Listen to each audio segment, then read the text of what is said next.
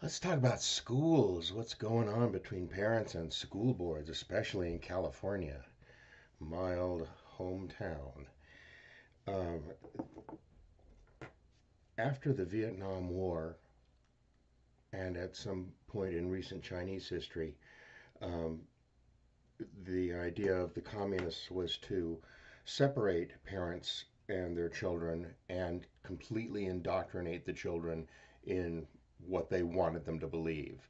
And so they made a real point about trying to sever family ties, to sever the connection between parents and their children, and in some instances, they had children reporting on their parents and turning them in.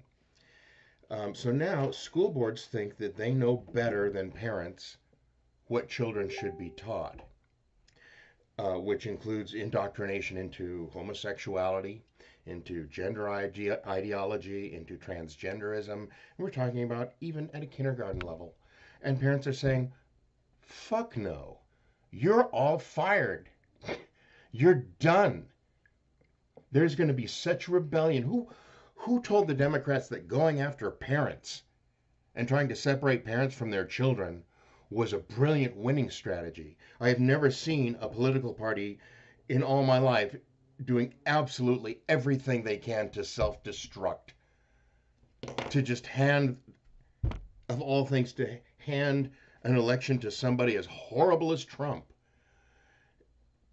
So that's my rant for right now. I just can't believe that people think that they can get away with trying to do shit behind parents' backs.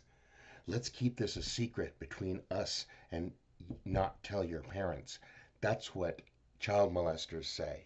That's what pedophiles say. That's what groomers say. So this shit is done, and so are all those school board members who supported it.